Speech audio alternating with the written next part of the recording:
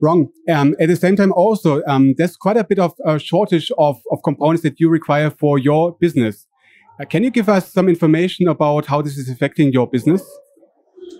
Yeah, it is a challenge, I think, not only for the solar business, as far as these electronic components are concerned, I think it's hitting all the associated industry. If you are also seeing this happening for the car, for all the other electronic oriented business.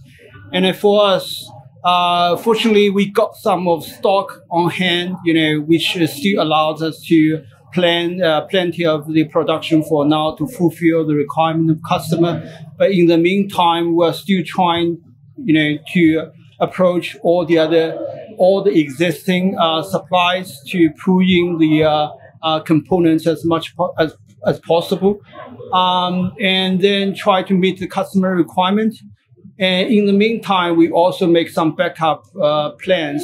For instance, we already started to test like a second source components to make sure that the product could be using those components as well. Of course, if you look at IGBT, if you look at the PCB, there's always challenge there.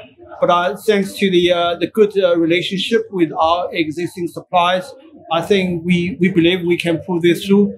But meanwhile, we also talking very actively with our customers.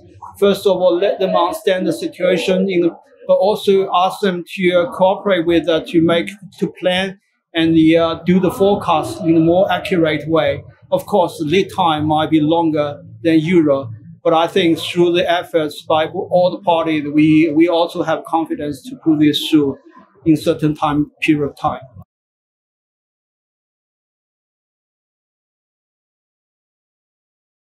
So in times of shortage, there's always the risk of lower quality in products, especially also the end product. So how is GoodWe dealing with this situation in order to make sure that the end customer gets a proper product at the end?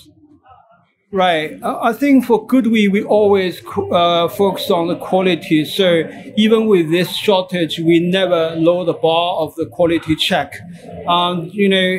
Actually, we even strengthen the resources to put all the checking points, putting very close eye on it.